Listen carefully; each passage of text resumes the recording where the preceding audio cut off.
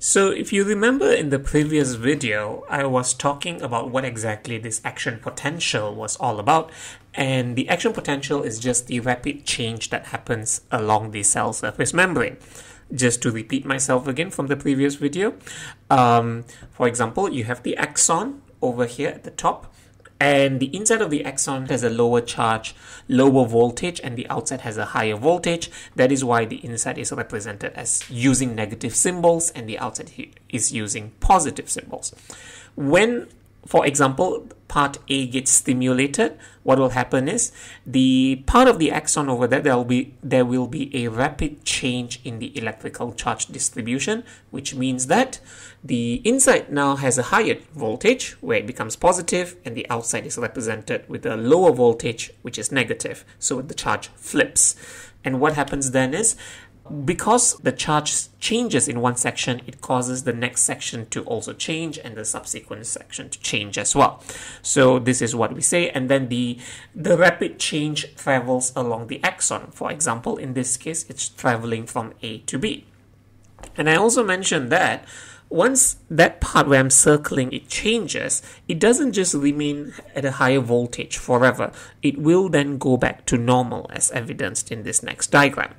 So for this particular lesson, what we are going to be looking at is, I'm just going to focus on one part of the axon. Okay, just one section first. We're just going to focus on that particular first section where the inside at the beginning, the inside has a lower voltage, the outside has a higher voltage, represented by those symbols, negative inside, positive outside. When A gets stimulated, there's a rapid change where the charge flips, it changes, inside positive, outside negative, and then it returns back to normal. We want to talk about what happens in this part right here. Now, to talk about this part here, we first have to talk about the axon structure further in detail. The axon is part of the cell, so it has a cell surface membrane represented by the phospholipid bilayer. There are two parts. The blue color part represents the inside of the axon, and of course the white part, it's separating the inside and the outside. Now, on the cell surface membrane of the axon, what you have to know here is there are a few transport proteins that are important for the action potentials. Now, the transport proteins over here are as follows: the sodium ion potassium ion pump. Anytime you see the word pump, they are carrying out active transport. Okay, we also have something called voltage-gated sodium ion channels, and we also have voltage-gated potassium ion channels. So sodium ion channels and potassium ion channels carry out facilitated diffusion, and they're quite specific. So sodium ion channel can only allow the diffusion of sodium ions. Potassium ion channels can only allow the diffusion of potassium ions. Facilitated diffusion, by the way. But the question here is, what does it mean by voltage-gated? Because that's the first time we've seen something like this. And you need to know the meaning of the term voltage gated. Anytime a channel is voltage gated, it just means that the channel proteins can only open and close at specific voltages. Now you might be thinking, oh crap, do I need to know those specific voltages? Yes, you do. But we will talk about it, and it's not going to be too difficult, I hope. Now, also the inside of the axon, I just want you to notice that the inside will have some negatively charged proteins. You do not need to know the names of those proteins, but you just need to know that the inside of the axon contains some, negatively charged proteins and such. And the reason for that will be more important, will be clearer later, I swear. Okay, now, we have already introduced the transport proteins along the axon.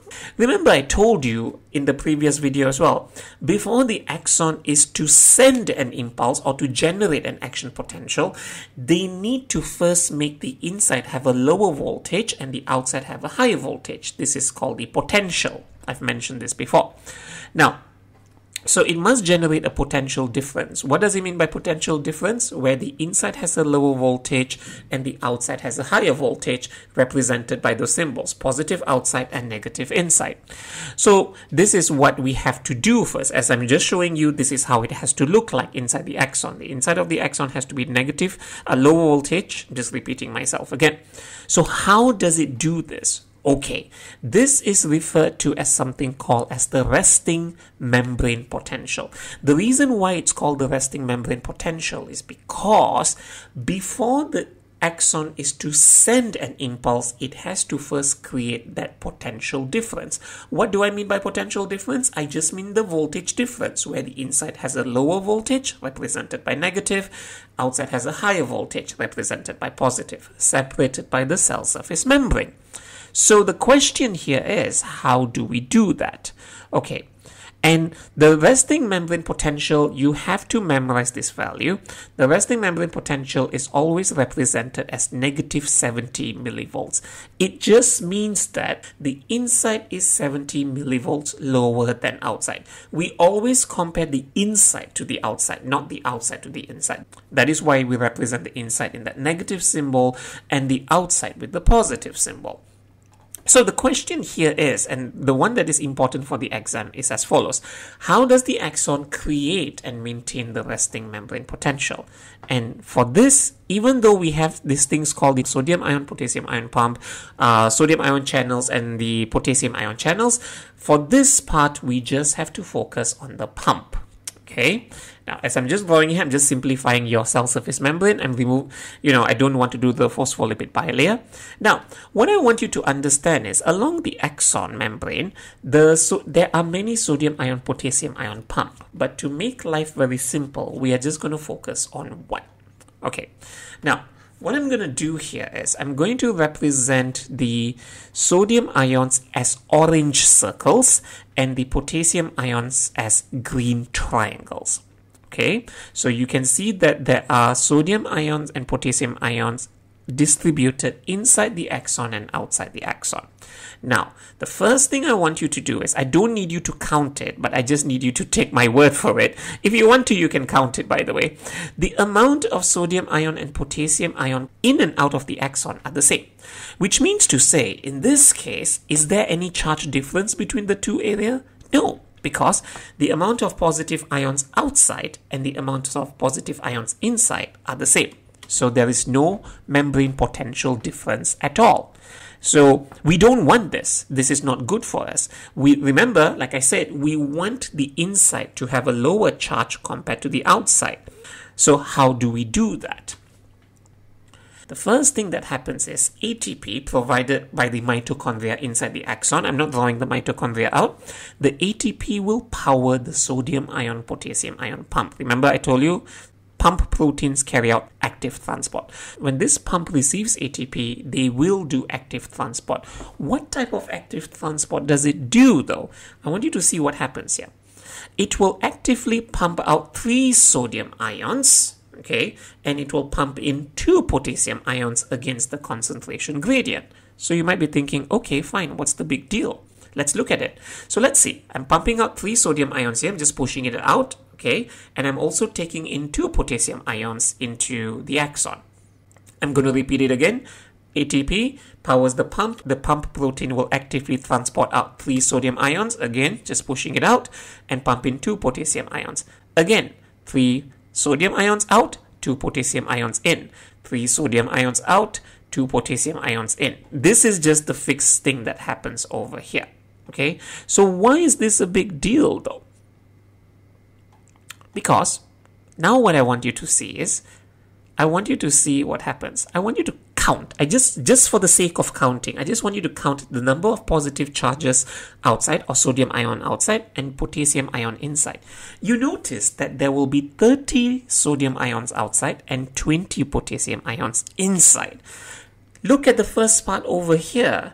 The ion distribution was the same, but now the ion distribution is different. Right? Because there are more positive charges outside and less positive charges inside.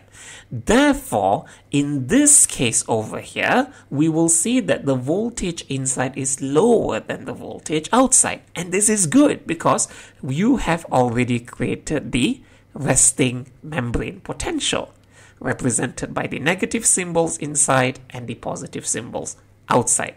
That's it. And also, by the way, I told you that inside the axon, they have negatively charged proteins. Remember, those negatively charged proteins make it they will also make the charge inside become lower or have a lower voltage, thus making the membrane potential become negative 70 millivolts. That is how the resting membrane potential is created. Okay, basically.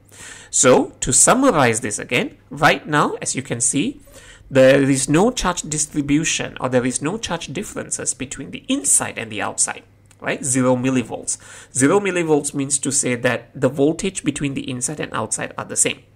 But with the help of the sodium ion potassium ion pump, when they receive ATP, they will actively pump out 3 sodium ions and actively pump in 2 potassium ions.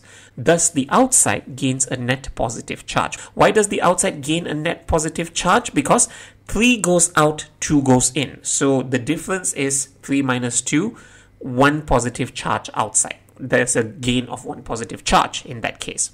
So in that situation over there, it becomes there will be a charge difference between the two areas. For example, negative 60 millivolts. I'm just putting negative 60 as an example. But with the help of the negatively charged proteins inside, it makes the membrane potential become negative 70 millivolts. So that is how you just have to say. So if a question asks you, how does the resting membrane potential get created? You just have to say, the sodium ion potassium ion pump is used, where it actively pumps out 3 sodium ions and actively pumps into the axon 2 potassium ions. And also, there are negatively charged proteins to make the inside of the axon more negative. This is how you make the resting membrane potential.